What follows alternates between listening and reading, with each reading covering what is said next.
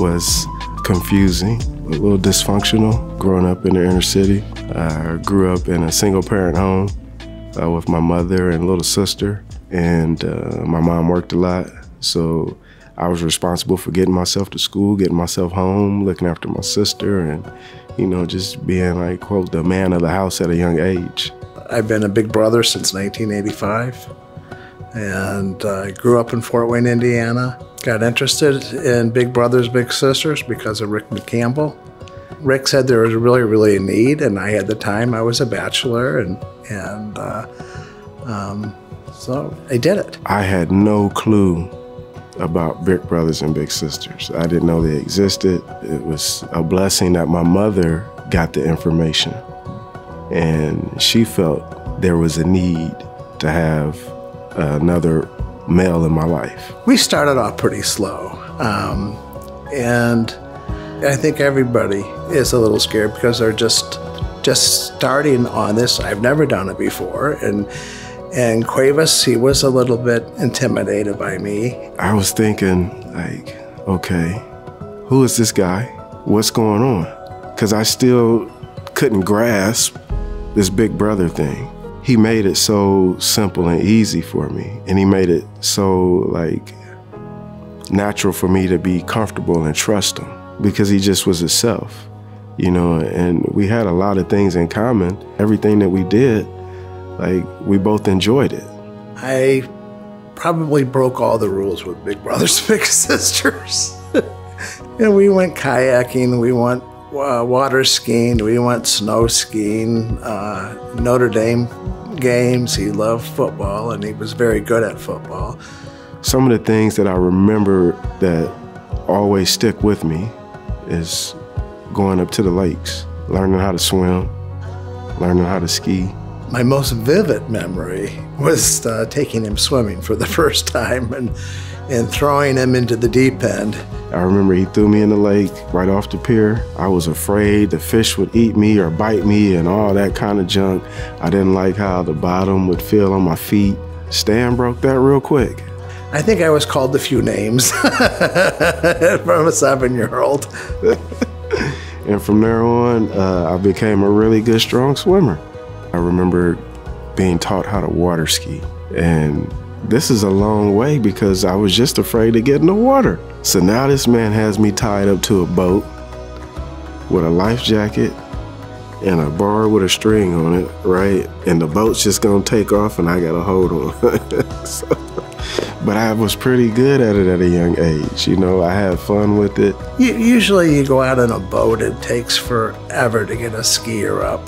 He got up the first time, and the smile on his face, I'll never forget that.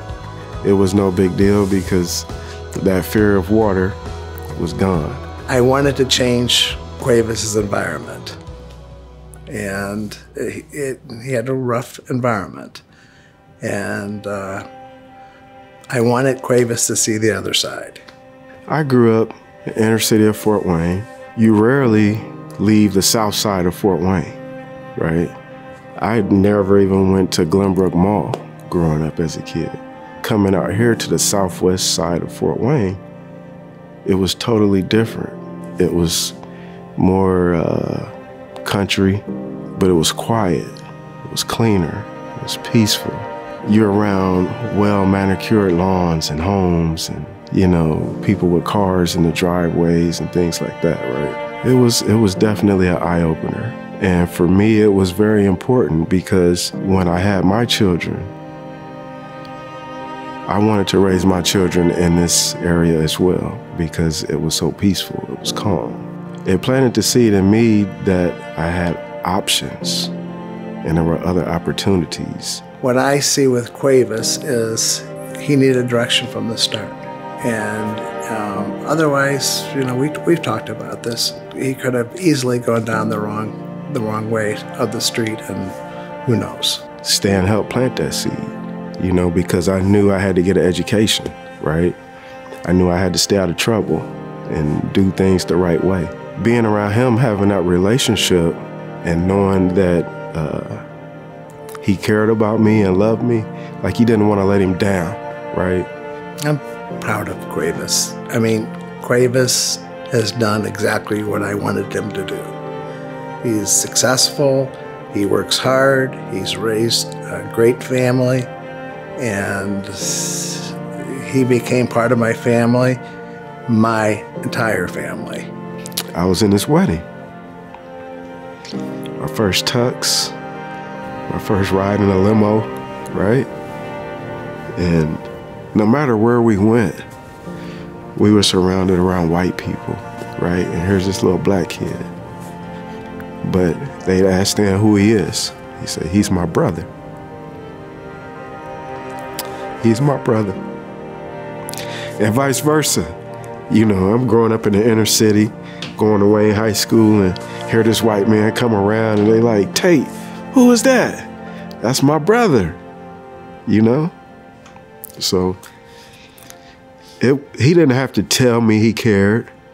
He was the example. And I could tell, even to this day.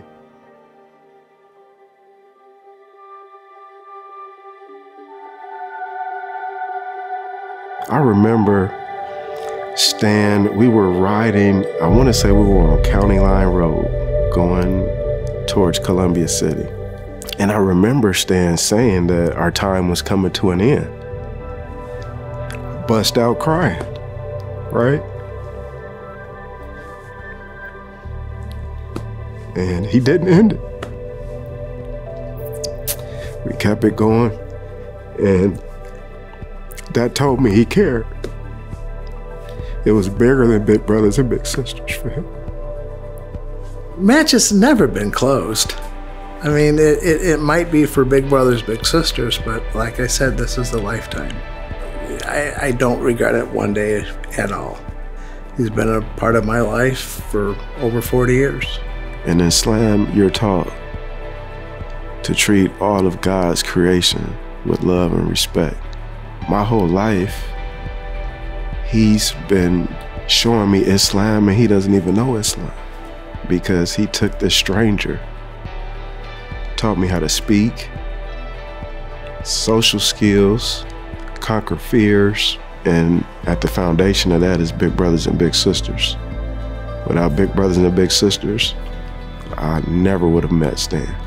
Big Brothers and Big Sisters is like this big angel that sends out other angels.